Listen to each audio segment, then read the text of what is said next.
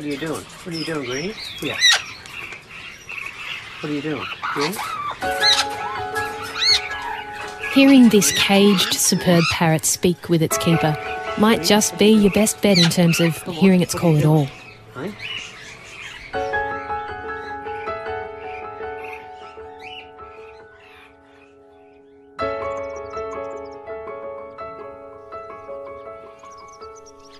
My name is Anne Jones and this is RN's Off Track. Burrawa District Council has taken the superb parrot on as its mascot, and even the bakery in town has a big parrot cutout on its sign. They're everywhere, and yet the actual birds are nowhere to be seen this morning as I drive down a lane in the Burrawa District. And not just because they're rare, but also because we're just on that time of year when they return to the local area to breed. They're migratory, you see. The southwest slopes of New South Wales has really turned it on this morning with rolling canola fields and misty valleys, and the dams are steaming as I drive past them. And then I turn left up the drive of Steve and Melanie Hives' place, and soon after me, a busload of Sydney people turn up. They're from the North Sydney Council Bush Care Group, and they've been taking part in the Bridges to Burrawa program, which has been going on for 16 years.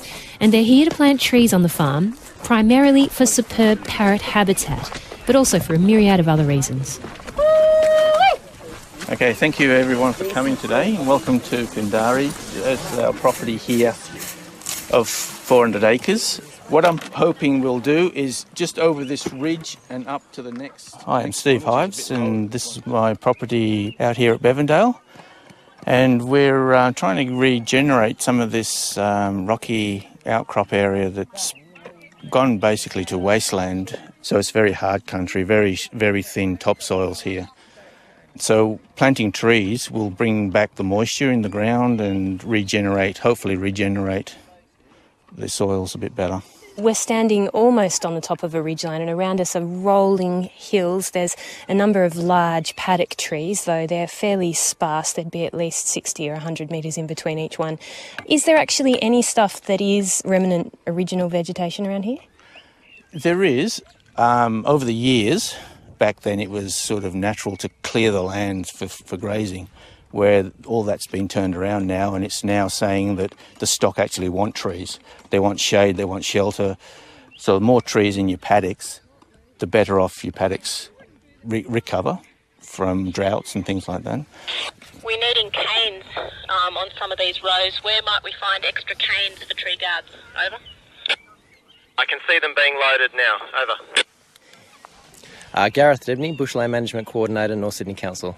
We've got 36 volunteers, 6 staff. That's just the North Sydney contingent. The Burrawa people have come out in force this year as well, and there's got to be at least another dozen Burrawa locals that are here helping to plant today and coordinate things. And how many trees are you hoping to plant this weekend? Between 4,500 and 5,000 plants. At least half the people on the bus this year have come for 5+ years, some of them almost every single year since 2000. They love it. They get a lot out of it. They feel they get more out of it than what the landholders down here get. Have you ever had this many people on your property? No, I haven't. This is probably the most people I've had out here, especially working. We actually planted 20 or 30 trees ourselves in here, and we were buggered. Yeah, canes and covers are coming. Great. Can you find Heather when they come down? She's looking for them. No problem. Thanks. My name's Heather McLeod. I work for Burrawa Community Land Care Group as their coordinator.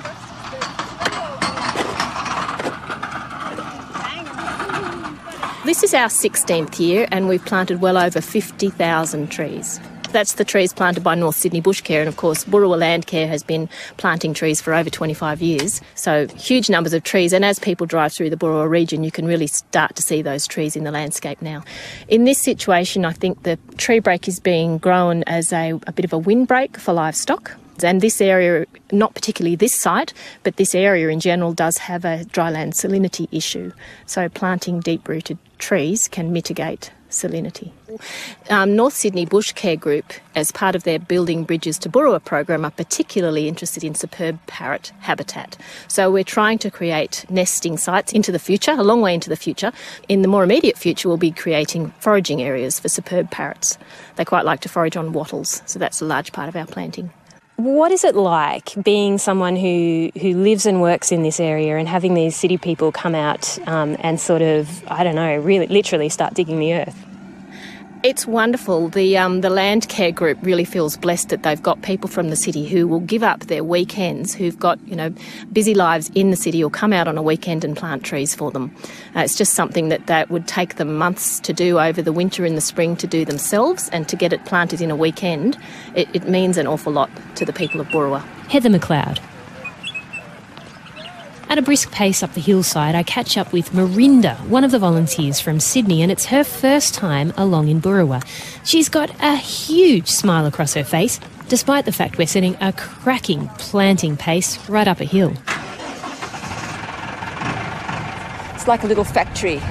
It's got people doing the covers, people doing the holes, others planting the trees. Someone's coming along and watering them. We've got tractors with water. We've got utes with trees. It's just a hive of activity.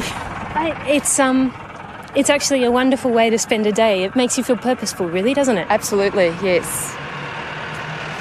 And on the other end of the scale, Ross McClelland is one of the volunteers who's been coming along for over 15 years. In fact, he came up with the idea for coming out here at all after hearing about the superb parrot's plight as he was travelling through the area 17 years back.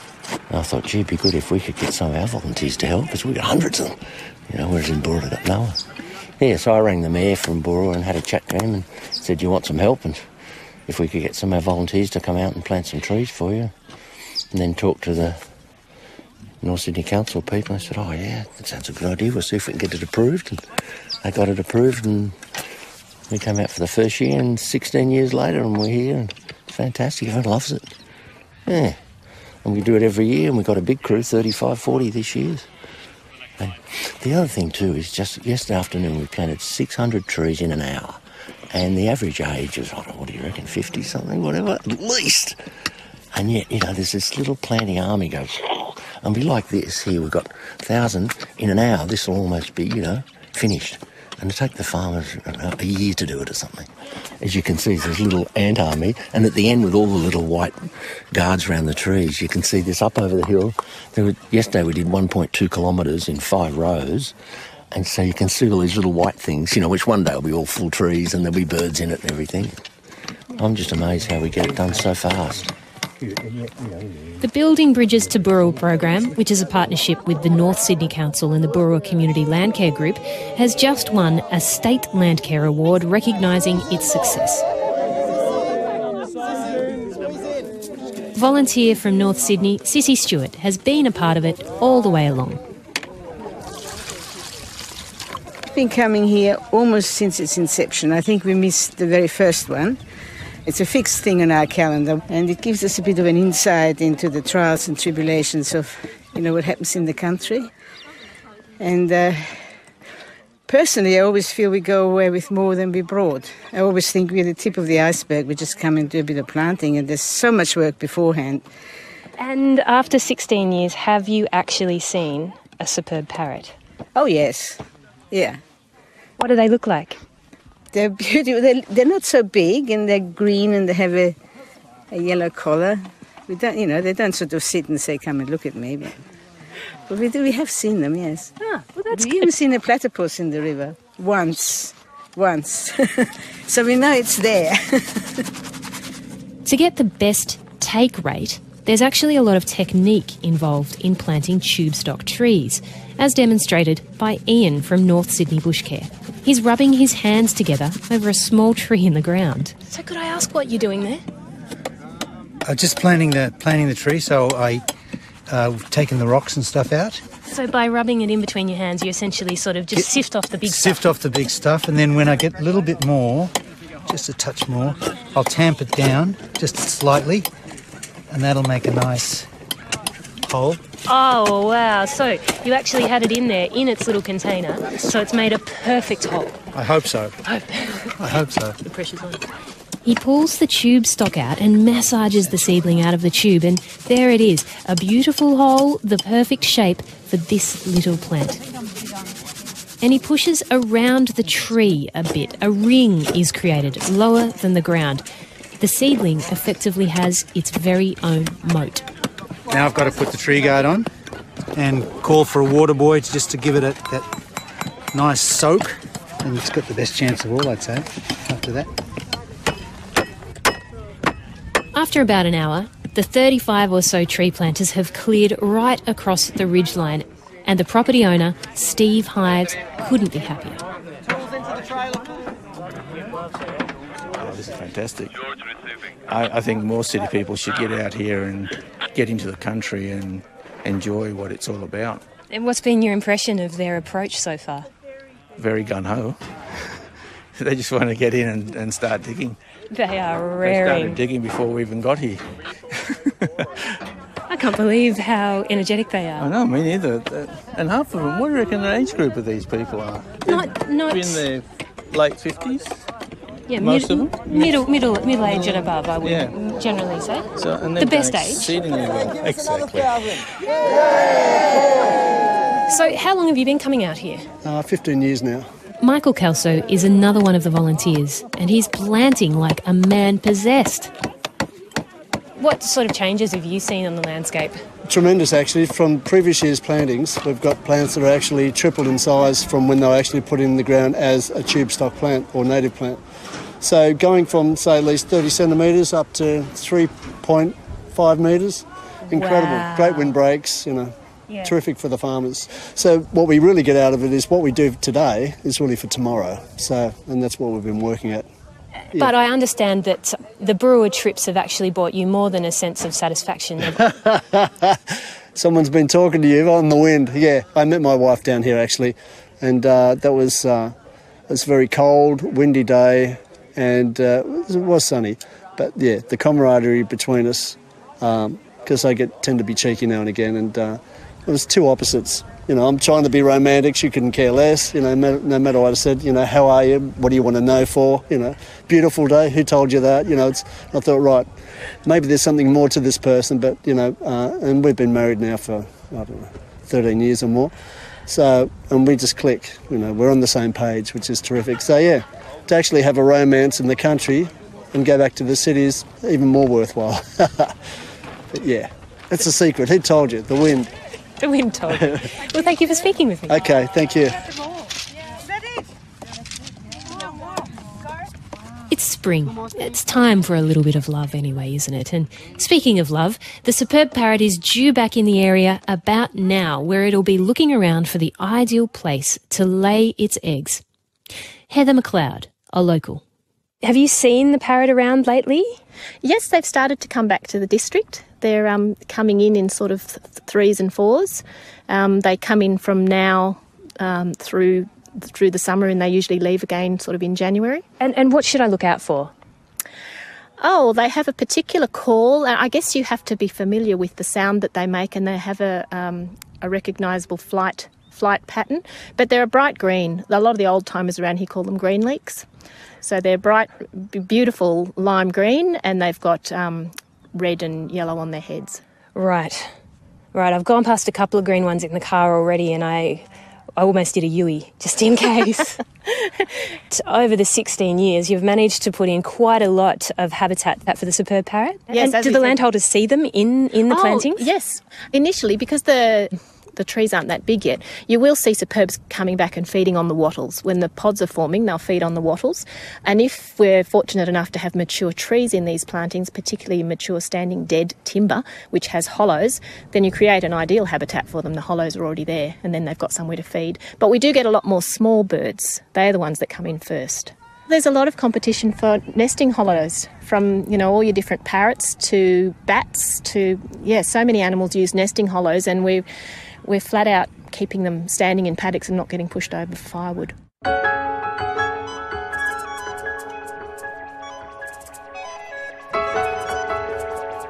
Firewood collection is just one of the threats the Superb Parrot is facing.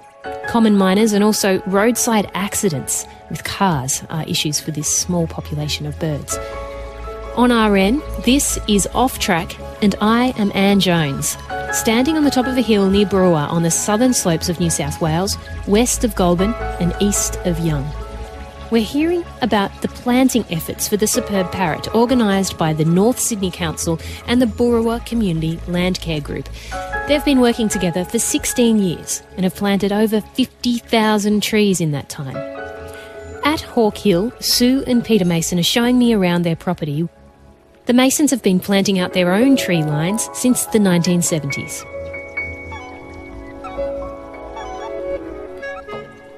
Back in those very first plantings, tell me about them. What did you do and did you have success? No, they were absolute disasters. And we planted the wrong things at the wrong time and didn't do the right preparation, and some of them were 100% wipeouts, really. And I think after the big 83 drought, when that sort of finished, I think that was when we really started to get our act together. So I think everything we did in the 70s was usually pretty useless, really. Learning. And we still make mistakes, but and we still have losses, and there's still new problems that occur, but it's quite interesting.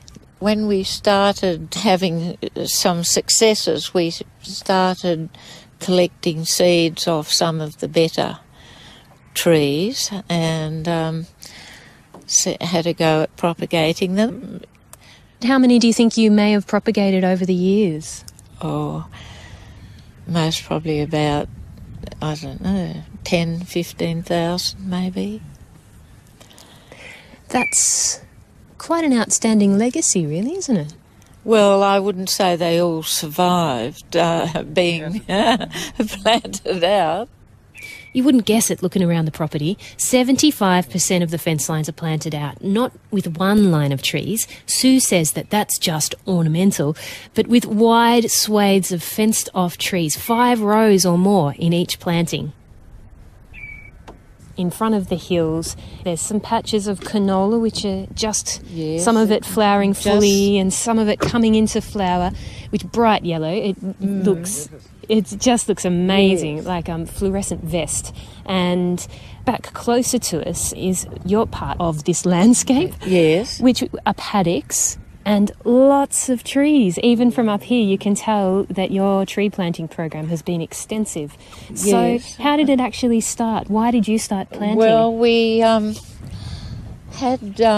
beetle attack or dieback. They weren't quite sure which. And mainly all that existed on the property were isolated paddock trees, and you can see some remnants and some of the ones that have died in the last 40 years.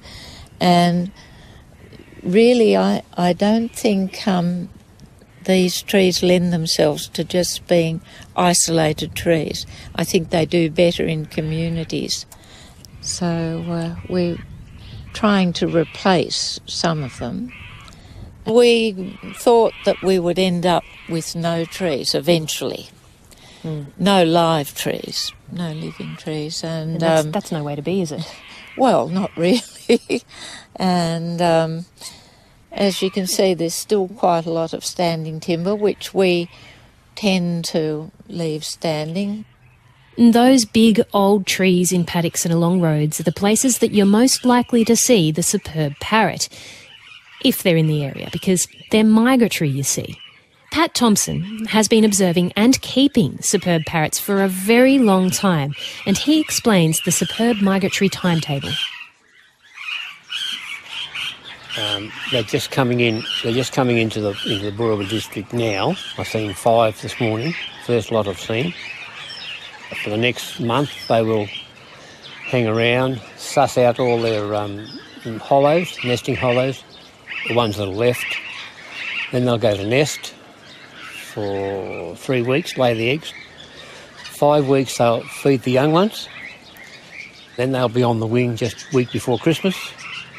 They'll fly them around for about until the second week in January in mobs. They'll gradually get into bigger and bigger mobs, and then you'll get up one morning and they're all gone. I'm sort of gobsmacked.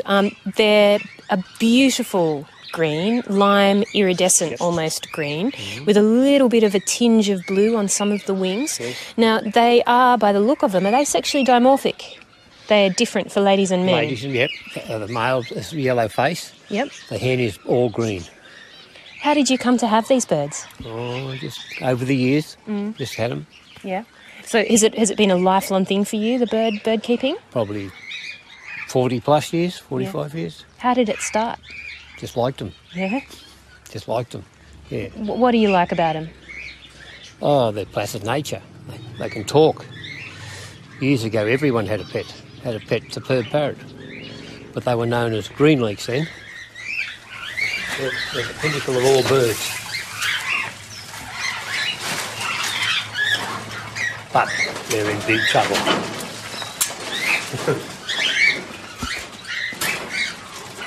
So tell me, you say they're the pinnacle of all birds. Now, Beautiful, beautiful birds. You say they're in big trouble. What's the main reasons? Habitat loss, primarily nesting sites,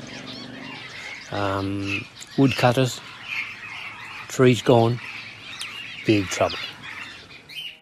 Pat Thompson tells me he's got a permit to keep his superb parrots, but they used to be in such numbers throughout the district that people just used to take a chick from a nesting hollow and bring that chick up and teach it to talk.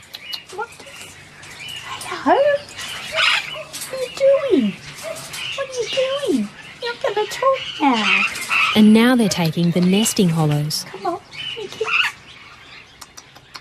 Potentially in the coming decades, if we don't really secure their existing habitat, which is primarily large hollow-bearing trees, both dead and alive, but also at the same time, if we don't start replacing the habitat with new plantings of trees and shrubs, we will see further collapses and local extinctions of the superb parrot.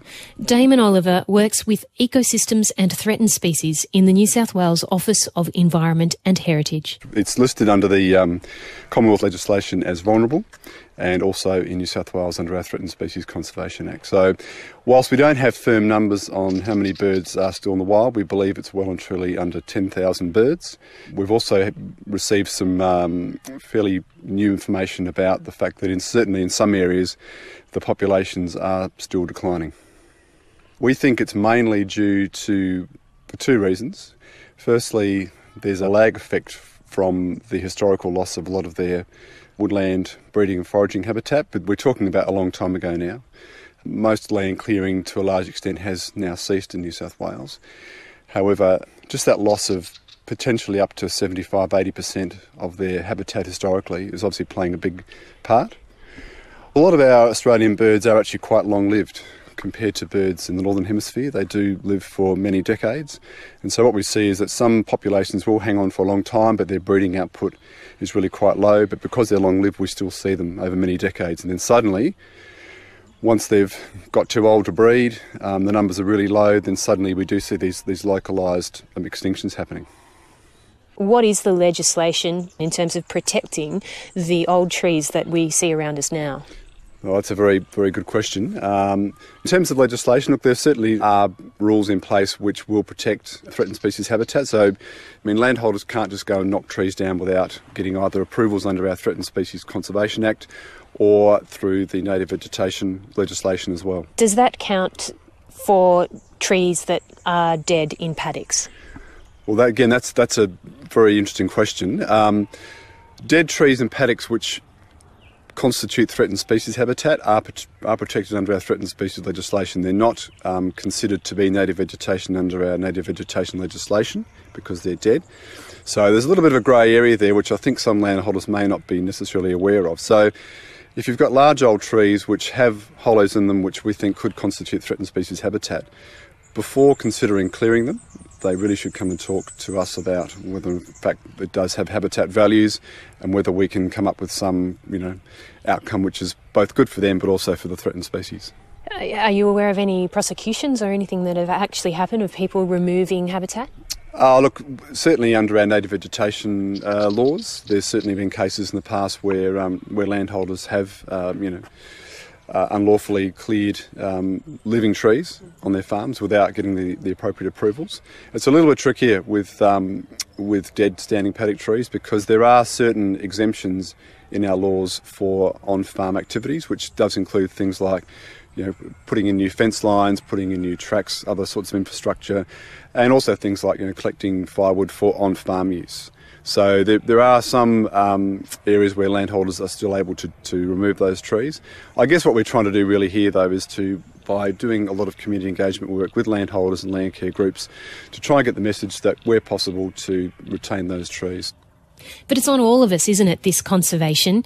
Just let me ask you this, for example. If you live in the ACT or the surrounding area, do you actually know where your firewood came from? Was that tree actually legally felled? Was it a tree that might have had hollows in it? Of course, there are unscrupulous people out there, but there are also huge swathes of people who want to do something, and Damon Oliver is cautiously optimistic about the future of the superb parrot. A few years ago, when we started to talk to a lot of community groups about the superb parrot, they really showed a very strong interest in actually becoming citizen scientists, and we think it's a fantastic opportunity to get them to start to collect information about the superb parrot. So what we've done over the last 2 seasons, and by seasons I mean the last 2 breeding seasons in spring and summer for superb parrots, we've now got a network of about 40 landholders, primarily centred around Boorowa, Yass, out as far as Cowra and Grenfell. And what they've been doing is we've established a standardised survey technique which they can do. It's quite simple. It's a 1 kilometre, 1 hour survey transect they can do along their farm tracks or along their country roads, where they count the number of superb parrots they see. Thankfully, they are such a distinctive bird that they really make a very good subject for a community-based citizen science project where people can get in and collect information which will then feed into the conservation of the species. It's very exciting.